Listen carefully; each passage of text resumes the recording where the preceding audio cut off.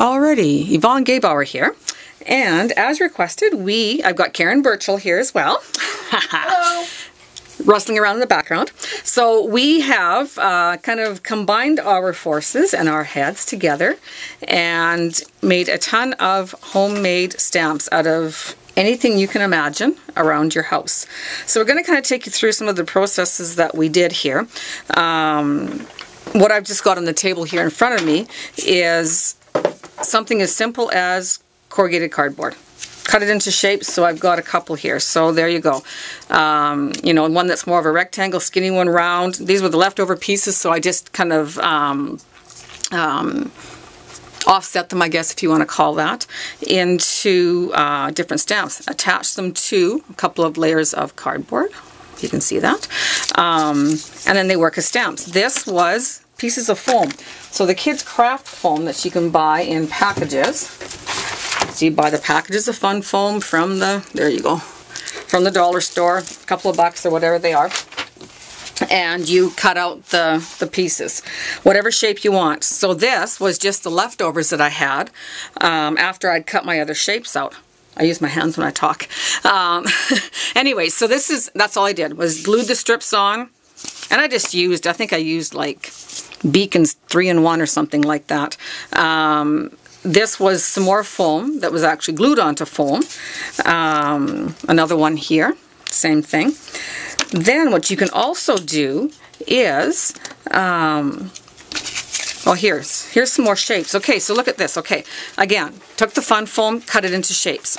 So after I cut out the chevrons, because I kind of am anal like that, and I like to fussy cut. So after I cut all of these out, these little shapes were in between, so I thought, well, you can't throw them away. So I actually glued them on. But now I've got two different thicknesses of a chevron shape, right? These were, honestly, you grab it, cut. There was no drawing ahead of time. There was no planning out. I just cut some circles out. The one that I cut out of here, I probably used over here somewhere.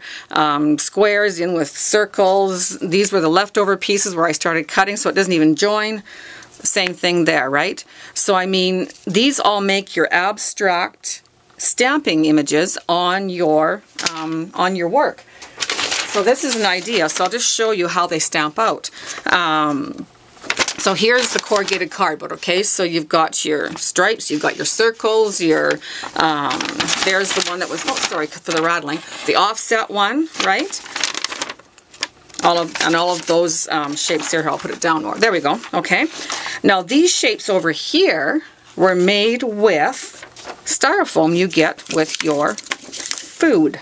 So what I had taken was a styrofoam container, easy peasy, just like that. So because I don't want to waste anything, I even took the edges and made some designs in there. And that was as simple as, no, my camera's not going to focus. Hang on here. Let me get my hand in there too. So there we go. No, it's still not. That's because it's focusing in behind. Okay, I'll bring it down. So all I did was I took a pen, that's it, and drew these designs into the edges. This was already on the food container, right? So there you get these kinds of designs. So there's your dots. Done. There's your diamonds that you drew out, your circles, right? Lines, that was it. Little piece from the edge again, right? So, I mean, you can come up with endless amounts of ideas for stamps. So what I did, this is just the other side of that, because how many circle stamps do you need, right? Other things are ideas that you can use. So I've got this is my little goodie box of all of my lids that are kind of left over from whatever, right? Or toys or whatever the case may be. So if you want to have a circle, so let me just grab a couple of these. So okay, this one here is from a toy, right? What I liked about this one is you got the double circle. So I actually use this to stamp with as well, but you can make a stamp with it, right? So you kind of see where I practiced ahead of time. So you just take it in here and you just push in, put some weight on it. There you go. You've got a mark. Take another circle, make a mark. Overlap it a bit. There you go. You can do all different sizes on your little stamp you're going to make here. Now this one here, I got to tell you what this is. I bought deodorant. Yes, this is the little thing that comes off the top of your deodorant. But I took it off and went, oh, oval, I can use that. And it actually does work as a stamp. I'm not even going to lie. Anyways, don't throw anything away. Nothing is sacred in this house. My husband just laughs at me. Probably thinks I'm half crazy, which, well, some days I am. Alrighty, where's my good old StazOn stamp pad here? And really, it doesn't have to be StazOn. Now, this is going to give you a solid impression, right? This is going to give you a solid impression with just these imprinted, right? So it's going to give you something different than a,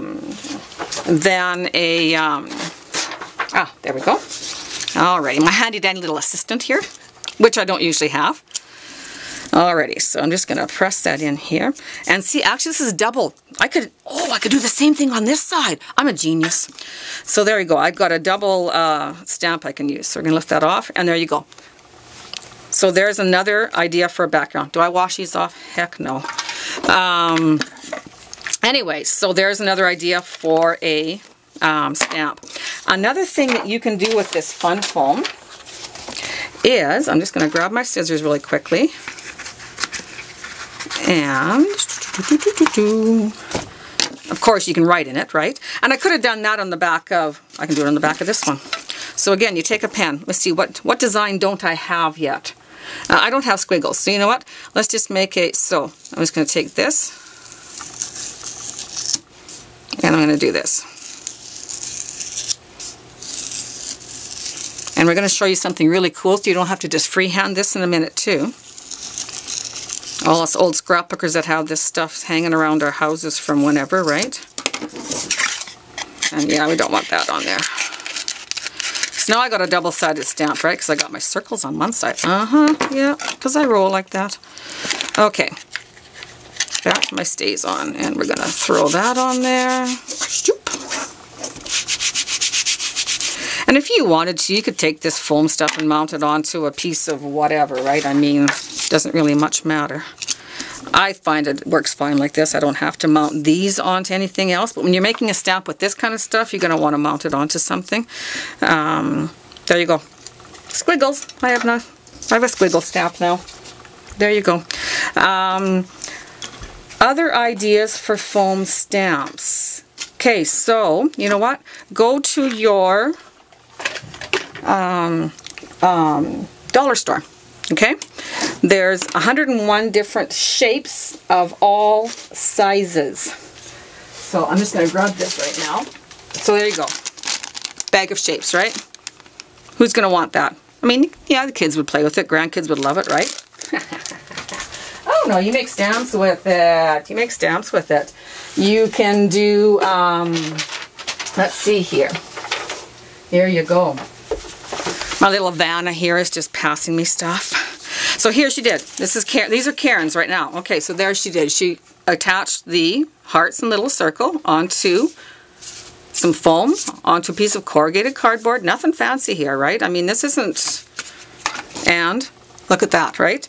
You've got a little heart, flower, stamp. Okay, here's some of those same shapes she had. Stars, right? All the different stars. And look at that, you got a whole sheet of, how cool, right?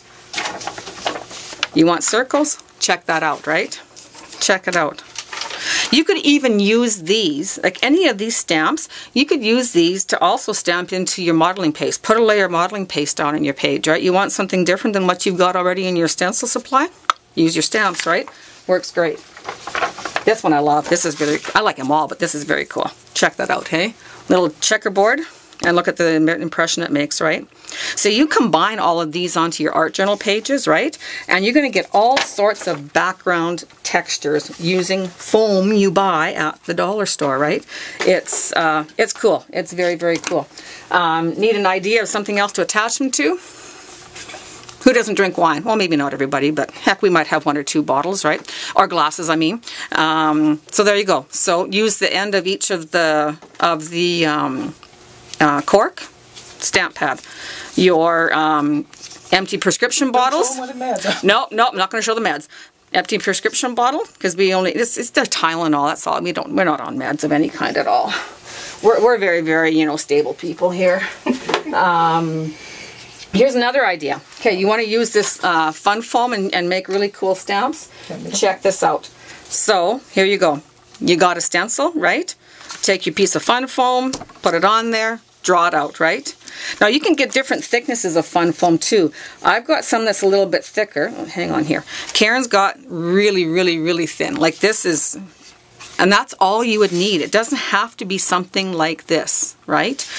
So either one of them is going to work.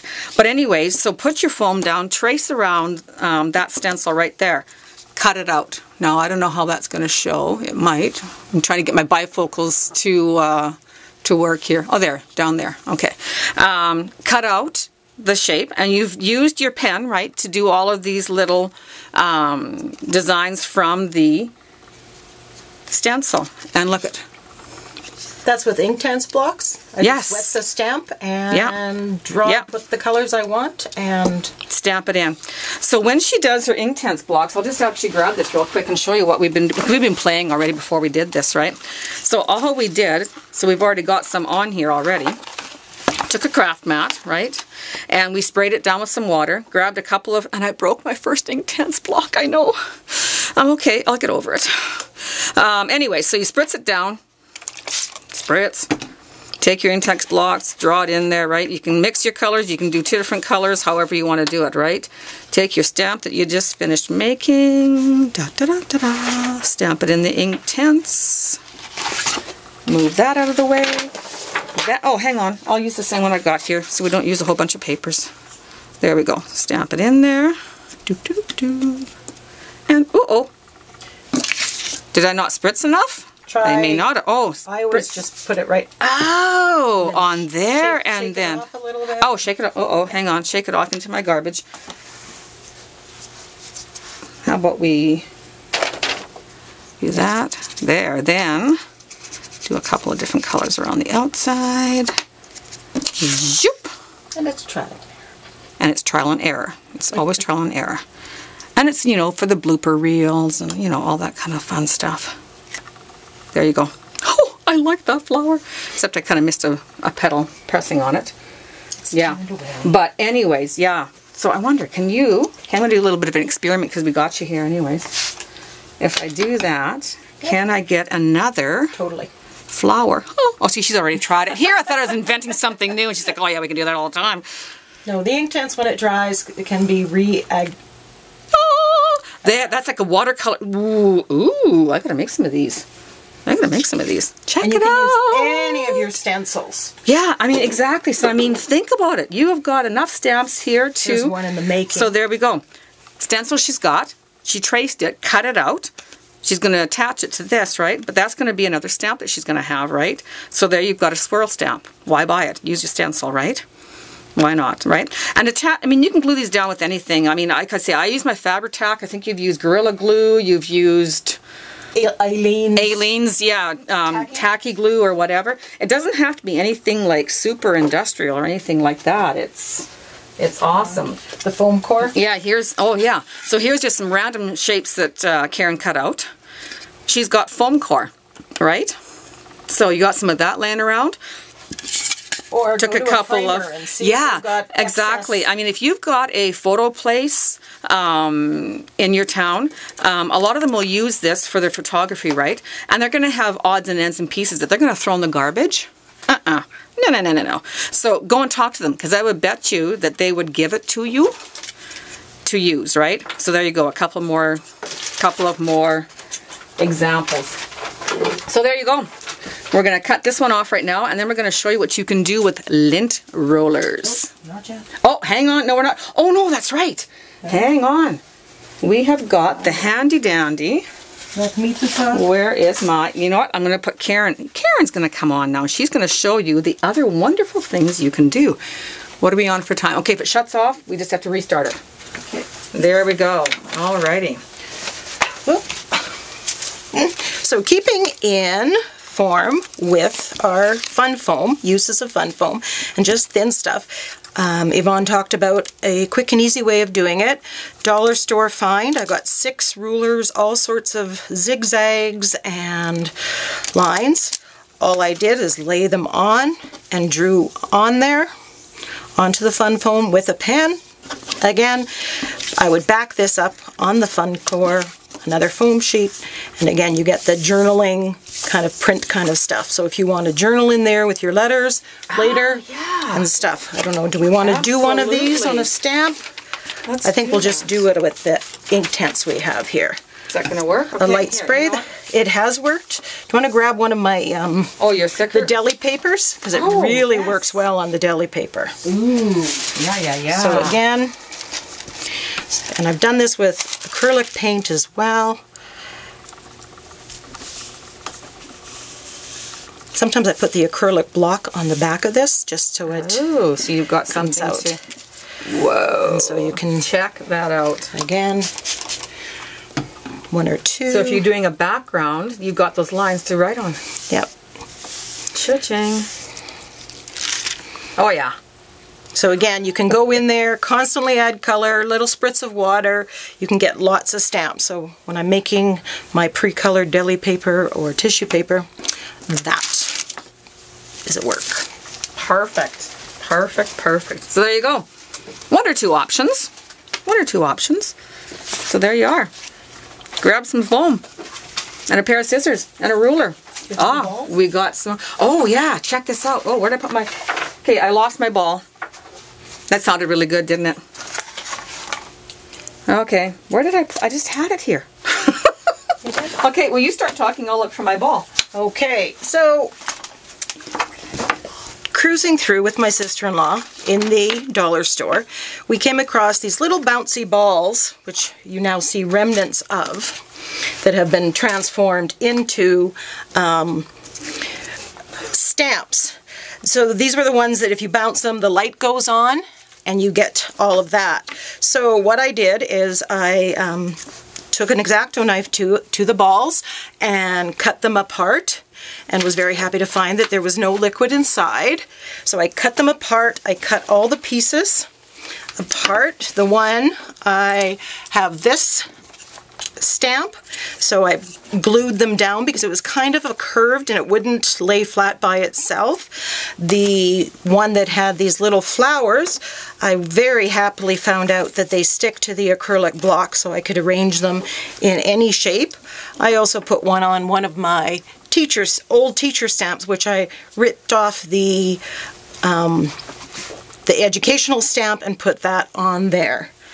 I guess we have no balls. I lost my balls. Kind of thing. But again, they were like a buck $1.50 or whatever, and if you have a friend, share. This one again is shelf liner that I just cut, and I stuck it onto an old Santa stamp here, and it makes a beautiful stamp like that. This last one, you will never believe what this one came from. It was a silicone pot holder like this, and I opened it up and saw this amazing texture. So again, with my Inktense, or I think this was Blue StazOn, rubbed it on there and got some incredible texture. My sister-in-law has the other half, and away we go. I lost my ball. I can't believe I lost my ball. Oh well, is what it is. Okay, trust us, it was a ball. Trust us, it was a ball. Yeah, here's the one stamp, the print. It's a little imperfect. There we go, that's a little bit better. Came off. And then that one, again with my Inktense. And what is so cool with these balls, because of the rubber that they are, it's almost like you can make your own stamp however you want it, right? I mean, you just take these things off and you rearrange them, put as many as you want on, and boom, right? It's awesome. Awesome. And if I had the ball, I'd show you. Trust us, it was a ball. We tried rolling with the ball, inking it up and rolling it, and it worked. It was just very messy and unpredictable. Yep. I mean, and there's all different designs for shelf liner too, right? So I mean, you know, sky's the limit. This is the stuff that Karen had, right? Like that. Well, this is the stuff that I have. It's going to give you two totally different.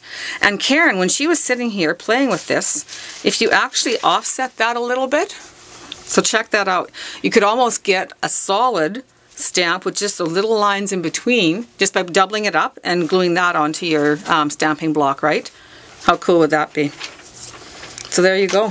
Why don't you see what kind of stamp this makes? Ah, let's do her up. Okay, so let us, I'll cut that. I'll cut that. Alrighty, let's see here. Am I still on? Yeah, we're still recording. Good. I'm just making sure my camera only records for 10 minutes at a time, so that's why I kind of keep looking at the time here, right? I think I'm going to try to use these Inktense blocks yet, so let's give that a spritz so we can... Now, if this was attached, of course, it would be better, right? I mean, but that's okay. This is still going to work. This is still going to work. Yeah, I got a piece of paper here. So let me pick this up. I don't know why I'm worrying about my fingers, like I ever have to worry about my fingers. We'll just turn this over and do that. So honestly, it's about experimentation, right? So I mean, if it screws up and it doesn't work, it's shelf liner, right? It's shelf liner. It doesn't work. Okay, awesome. Sorry, that was just, yeah. We do these noises when we come up with a new idea. It's a requirement, actually, so when you're going to do this, you have to make that noise every time you come up with a new stamp. And don't throw this out, because no, exactly. This will make some handy-dandy texture at it, too. You bet. An iCAD or... Even your art journal page, I mean, you can still cut bits and pieces of that out, right? I've done that. I've used all of that when I reuse my paint on either tissue paper or paper. I use it on my JB5 journal. There you go, see? I got 2 impressions out of the one, and that one's even a little bit different again, right? I love that. Yeah. I love that a lot. Okay, and if you did it with just this, so I'll show you this shelf liner.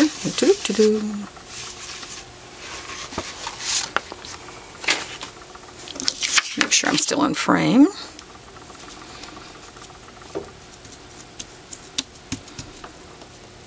There you go. So those are all three different designs, just by using it and before it dries out and showing it on there again, right? Again, dollar store find. Yep. Up and down the dollar store aisles. It's amazing what you can find for texture. To use for texture. Actually, you know what? I'm going to try and stamp with this. I'm going to bring this little piece of paper back here again. I found these. I'm going to show you in our next video. Yeah, $1 for hair. That's right, for hair. I'm going to see if they'll actually work to stamp. I know they work to spritz through because I've tried it already. I haven't tried it for a stamp, so you're going to be our guinea pigs here, right? So, let me grab that out of the way. I'm going to put it on top of here because that's okay. And press down on it.